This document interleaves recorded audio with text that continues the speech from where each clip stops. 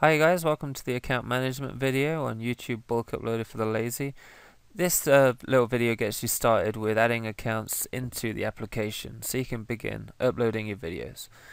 Once you open the application for the first time, this is the screen you see. It's quite minimal. It's your entry point into the app. So the first thing is to enter an account username. It doesn't have to be a YouTube username. It can be really anything you want it to be. So something specific so you know which account it belongs to, for example.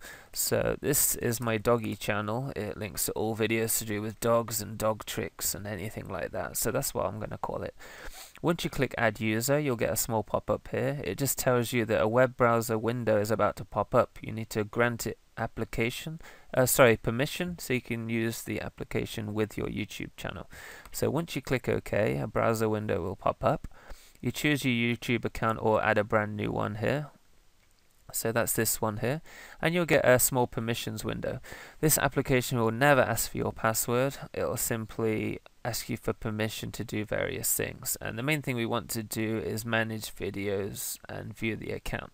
So once we click accept, you'll get this window here that says received verification code closing.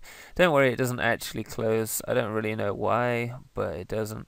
But the application will now have permission to use this, so that's great. That's what we want to do. The next thing we want to do is add videos in the channel, but that is the main thing to do with account management.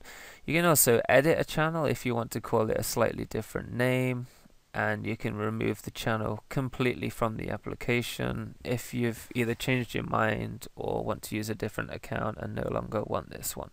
So that's account management. Check out the other videos so you can learn more about this software.